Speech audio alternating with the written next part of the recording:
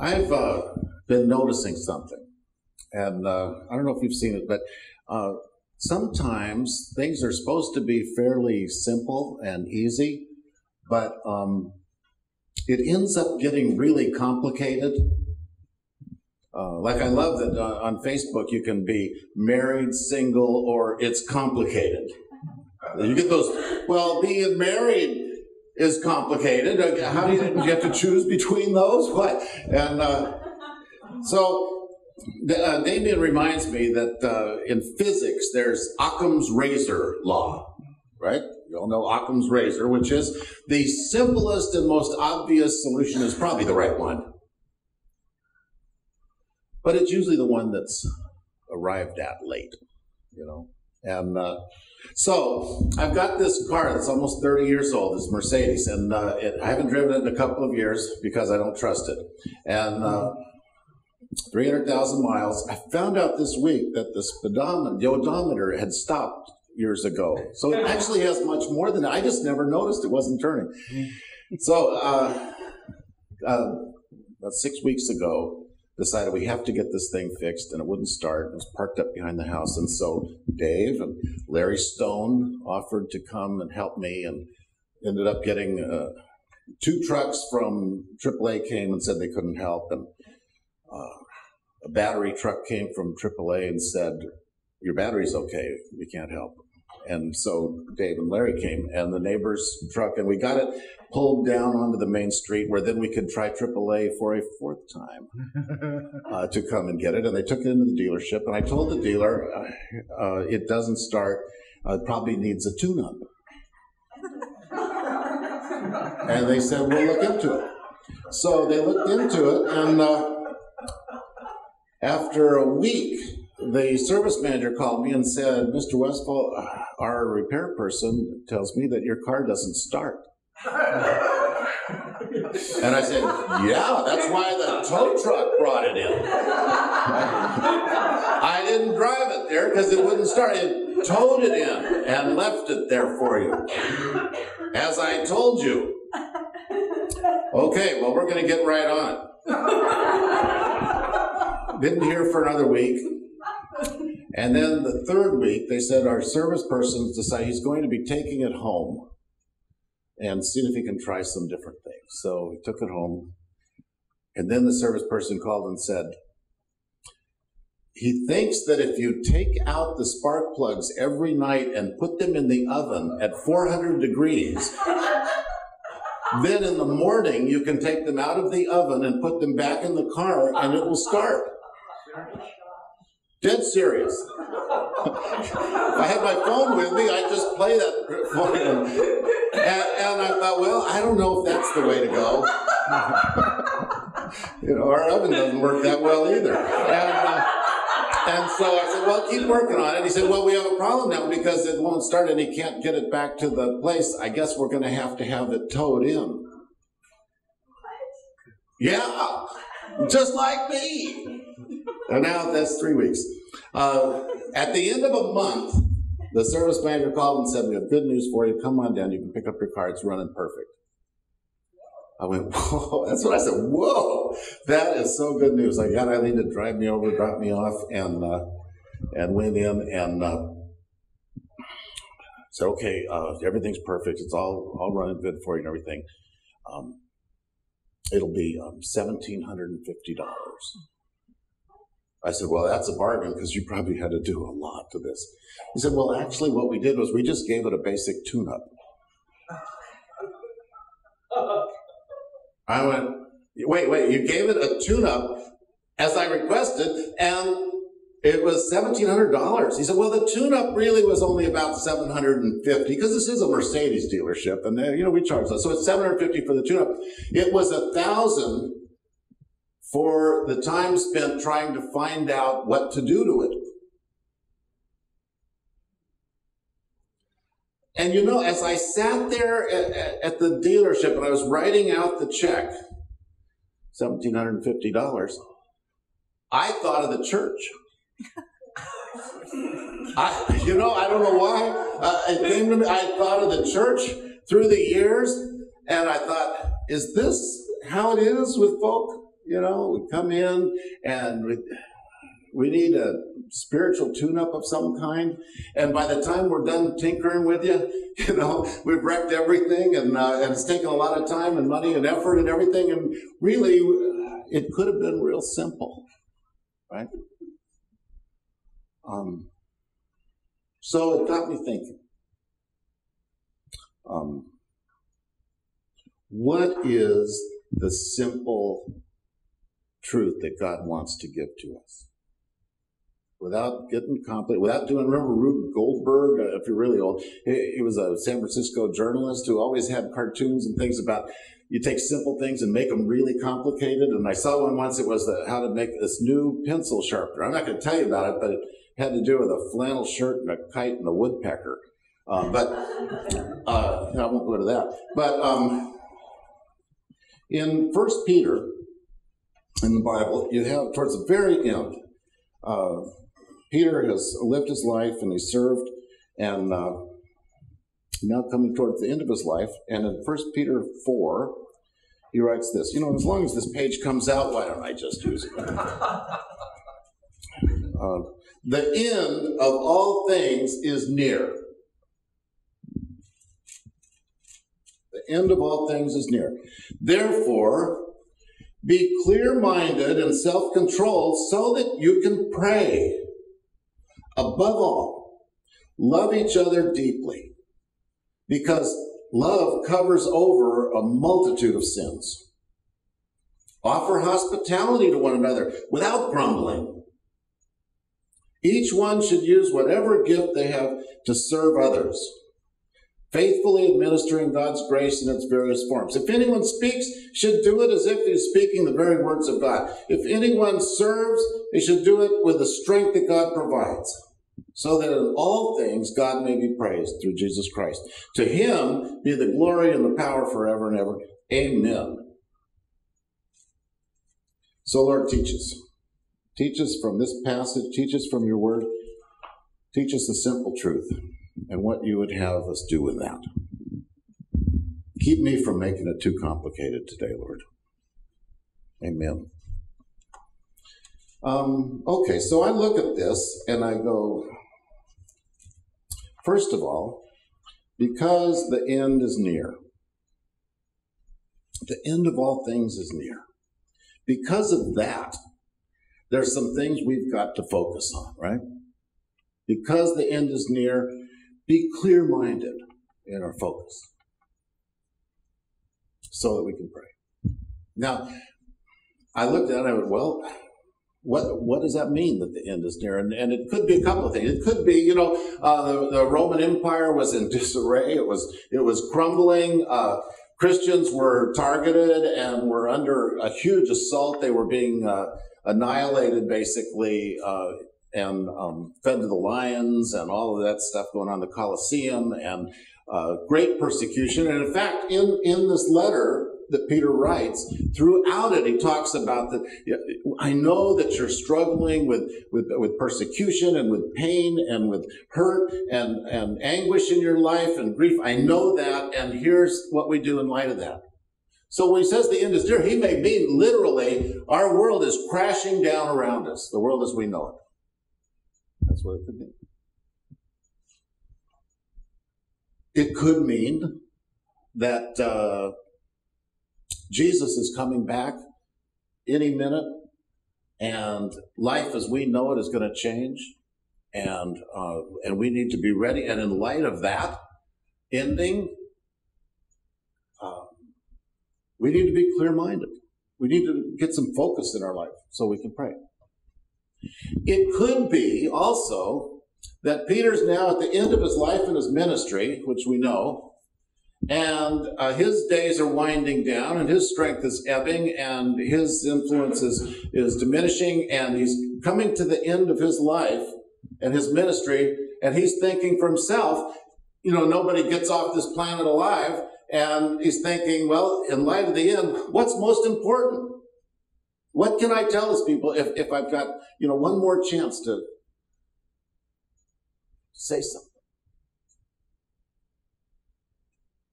Could be any one of those. In Harbor Church, I'm thinking our motto should be, maybe we should blot this off of the video thing, but our motto should be, come to Harbor Church, you might get cancer. It's like, what happened in a small little church like this? And we've lost so many people. And I feel like this saying hello and saying goodbye has become a very immediate thing for us, hasn't it? It's a very tangible thing that the people we love, we're saying goodbye to. Usually that happens over a long period of time, but with us it's been more condensed of 5 or 6 years of saying goodbye. And I feel like God's telling us, I've got you now. I've got you now. What am I going to do with you? And so we need to be focusing on that. And so he says, in light of the end being near, whether it's our culture or whether it's the Lord coming back or whether it's our own lives ending,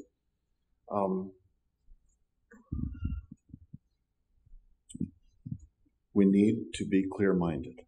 Now, any of you here last week? A few of you? Okay, if you're here last week, we were looking at Romans chapter 12, and remember the part where it said that our minds, the way we think gets changed? Remember that? They have a renewing of your mind, that it's time to think differently. Because of God's mercy, we think differently, right? That's very similar to what Peter's saying here. This builds right onto that. We need to have a clear way of thinking. We need a sober judgment. In fact, in Romans 12, it even says, evaluate yourself with a sober judgment. Those words, right? And now they're being echoed here by Peter. And the point is, it's so easy for us, particularly under stress and particularly in times of pain, to become distracted. Have you ever experienced having an unquiet mind where it's like, thoughts are coming and this and that, and it's coming at you and you're trying to handle things and everything? Do you know it is almost impossible to pray with an unquiet mind? I've tried it. I have ADHD my whole life. I've tried journaling because I thought that would help, or getting up early to meet the Lord. I thought I did all these things, I had prayer lists, I had all those things, and I'd lose the tablets. I'd lose the notebooks. I'd lose my pen. I'd lose focus. And so I understand this, that in order to pray, we need to have a clear mind. And we can't let all the things going on around us divert us and confuse us, because that leads to agitation, and then that leads to distraction, and then that leads to fear. And God doesn't want us living in fear and praying in fear. He wants us to be clear so we can speak into our hearts and into our minds and into our lives powerfully, personally, at the very time when we might feel like the end is near. Now, so literally it says, be in your right mind, preserve your sanity, so that you can pray. Nobody in the Bible never says to have a clear mind so that you can have a clear mind. It's never a goal in itself. Now, I challenge you, you can go over to Barnes & Noble and Northgate Mall there, and to the self-help area. You will find all kinds of books on organizing your life, getting your time in line, clearing the clutter of your house or your office, getting your desk cleared. There's a million books on this. Go on Amazon. There's maybe 2 million of them. And I've read almost all of them. Because I keep thinking, this will help. Yeah, this will help. You know what? It has all these tricks and things to do to get the clutter off your desk. It never says why. Ever. What are we supposed to do when our desk is clear? We sit there with a clear desk. That's where they stop. You organize your life so that you will look organized. Woohoo!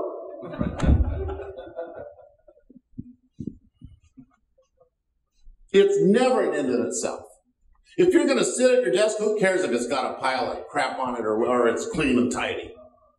Who cares? I remember. we're remembering Steve Hayner. By the way, his service is going to be broadcast next Monday at 11 o'clock at University Press. It's going to be a live feed from Atlanta, Georgia. So if you remember Steve, he was our college pastor at UPress and then went to SPU and then was the president of InterVarsity Christian Fellowship and most recently the president of Columbia Seminary. And I was talking with him one day and I said, Steve, I'm so jealous of you. I'm so bitter because you are so put together. You've got everything. You look good. And I look like I'm just wandering in and trying to find some coffee before I speak. And he said, well, let me tell you what the deal is. You wander in, get a cup of coffee, and get up and speak. Everybody loves it. What I do is I have to come in, and I can't do anything in ministry or work before I have every pencil sharpened and in the drawer, lined up parallel. You don't have erasers on one end and tips on the other. Everything has to be set. All my paper. I said I do that for about an hour and a half every day. Do you know what you're doing during that hour and a half? You've already had 3 appointments meeting with people. I wish I could do that, but I can't. But I was still jealous of him because I thought it'd be good. But the point is, you only have the clear mind and the focus for one reason. So you can pray. So you can pray. So you can be connected with the Lord in a powerful and a personal way and in that conversation. And that changes everything. And then it says, and above all, love deeply. Love each other deeply. Passionately. The word, I'm not going to write it on the chart, but the word there is ektenes. It's a Greek word, and it's an interesting word because what it actually means literally is that it's to pull something taut, like a bungee cord. Y'all know bungee cords? You know, are you bungee jumpers? No. Good. So you'll be back next week then. Okay. So bungee cord, when you pull them taut, and you can hold them out there. And that's the word, that's the description for this love that we're supposed to have for each other. That we are just leaning into it, and it's taut, and we're straining into it. That's the way we're supposed to love each other. Now, how do we love? I don't know you. I'll just talk about me. How do I love? Well, I love kind of whimsically, right? I love kind of randomly. I love, depends on how I'm feeling, depends on what's going on around me, depends on how I was brought up, depends on what somebody said just recently, depends on the last meeting I was in. It all depends, right? But you're to love each other taut, passionate, straining forward. That's how you love. It doesn't matter how you feel a minute, or what happened, or what somebody said, or whether or not you feel like it. It's a choice that we do to love each other and to lean towards each other.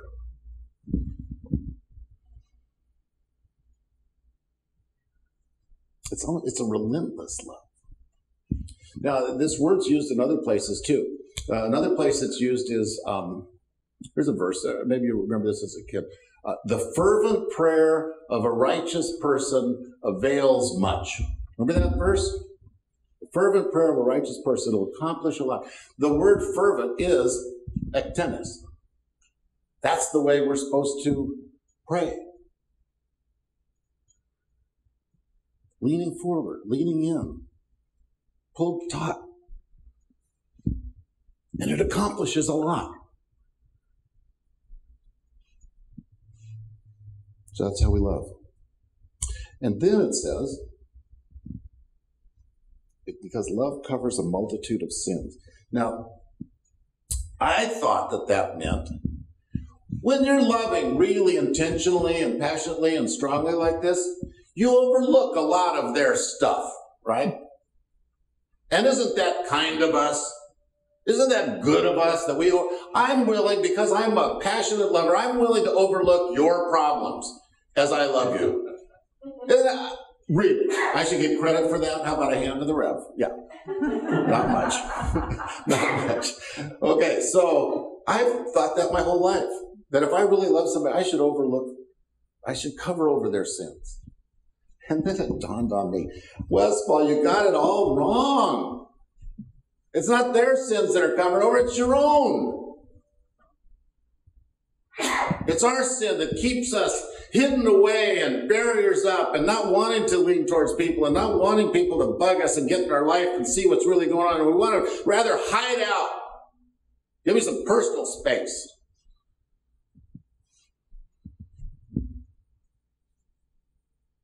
See, that's the sin that gets covered over. So we can love passionately, deeply. Now, remember this, keeping it simple. So he said, if you're going to love like this, if you're going to pray like this, you're going to be clear-minded, you're going to pray, you're going to love like this, what does that look like? What does it look like to love like this? Because we don't have very many good models for this, right? He says, here's what it looks like. Offer hospitality to each other without grumbling. I love that he adds without grumbling. Because, I like being hospitable, but boy, do I like griping about it later. Boy, they didn't even appreciate what I did. Can't believe it. If they're going to come to my house, they'll at least bring a nice gift, Because really, thinking of others, And, but without grumbling, so offer the hospitality. You don't think that's remedial. That's so simple, but think about it. If you treat strangers like honored guests and you treat friends like honored guests, there's no difference between the strangers and your friends. Everybody's an honored guest. Everybody's a person with a story to tell. Everybody's a person of value. Nobody gets overlooked. Nobody gets dismissed if we're offering radical hospitality. And I got to tell you, from the moment we started Harbor Church in Karen's house, I thought one thing we can do is be radically hospitable. Let's do it. Let's just try it. I wasn't used to hospitality in church until I went and visited down in Houston, Texas. It was called Grace Presbyterian Church, big old church, it's high steeple churches, and pastor seemed like a nice enough guy. Just met him, and first night invited us over to his home for dinner. It was like, really? You didn't really know us? We'll hang out at the house. And then I happened to mention that a couple of us are looking to play golf. He made some calls, had some private country club open up for us, and I went to pay for it, and they go, oh, no, that's all taken care of. And I went, what is this? I've never seen this hospitality, this for strangers, and so I went back to the church I was pastoring in California, and I said, oh, I've got this idea. Let's do this radical hospitality here. Let's just make that a part of our church. And you know what the response was? Oh, that's just the way they do it in the South. We're in the Bay Area. We don't do that. No kidding. I mean, literally, that's what I was told. That's what they do down there, yeah. Not for us. You don't have a private guard gate community so that you can have friends and strangers come and visit. That's what you have that there so they can't get in.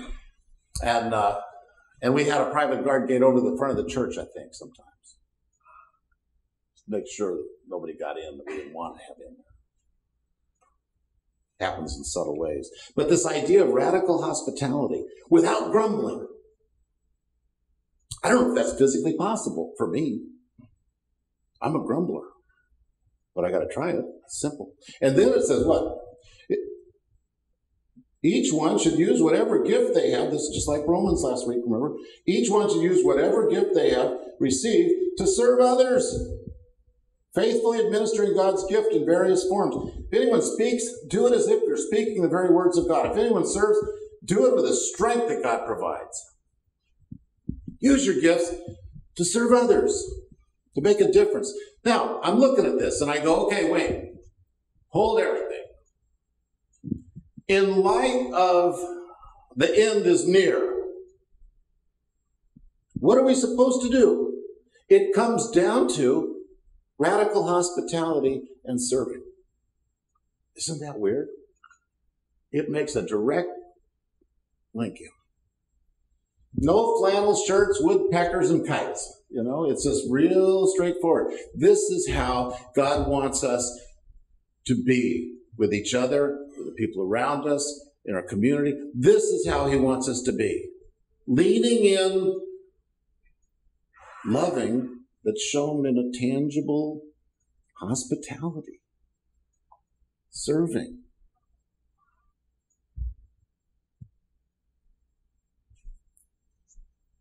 You know, some people were asking me, word got, I put on Facebook that we're having this Fat Tuesday party on Tuesday night. Obviously, Fat Tuesday is on Tuesday this year. And I never always know where it is. But so people are always saying, now tell me the meaning behind this, John. Now, the spiritual, this is the, maybe it's tied to Lenten season and it's part of our church calendar. They want something. They want theology of Fat Tuesday. I don't have one other than it's this crazy opportunity for us to hang together. That's it. There's no series of Fat Tuesday sermons to be preached. It's a chance for us to come and eat some kind of crazy food or not, and be together. And hopefully bring some friends so that we can make new friends too. And it's just, maybe it's just hospitality without grumbling. I don't know. We've always made a point to never have this in the church. We've had it in home. We've had it at a place we rented down at Greenwood. This year we ran out of places to have it, so we're going to have it in the church. And then, well, we should probably have it down in the fellowship hall, because that's not... No, why don't we have it in here? You know, this room, this sanctuary was a dance hall originally. You know, that's what it was. Under this carpet is hardwood floors with springs, so you can dance all night and not get shin splints. Okay. If that, and the band, you know, I mean, Paul Revere and the Raiders probably played here along with our worship team. You know, and if that's the case, let's have radical hospitality in here, right? Yeah. Two of you think that's right. Okay, well, forget the rest of you. The rest of you are thinking about it. I don't know. There's a hole in the ceiling where the mirror ball used to hang and turn when they hit it with spotlights. The church wasn't able to take that out. Okay. Sorry, I'm starting to rant now. Well, you leave preaching behind, start ranting. You know. But the point is, we've got to find places in our life and say, Lord, clear-minded, focused, because it matters. Show me how to love like this. Tangibly. And it may be very, very simple things. It's not rocket surgery, you know. It's very simple. That was a joke. Let it go. Let it go, John. Let it go. Will we do it? Your homework last week was to write down two things. One, what does the Lord want to do in you this year? Second one, what does the Lord want to do through you this year?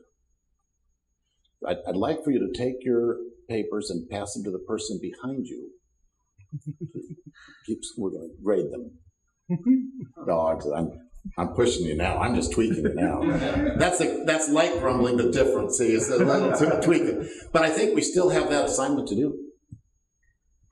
What does it look like for us to love in a leaning in, taut way. I think it's way simple. So let's pray. Lord Jesus, I know we make things complicated. I know we make it seem harder than it is. But Lord, you never do. So give us the courage to live our lives simply the way you intend it to be. And we'll give you the glory. Amen.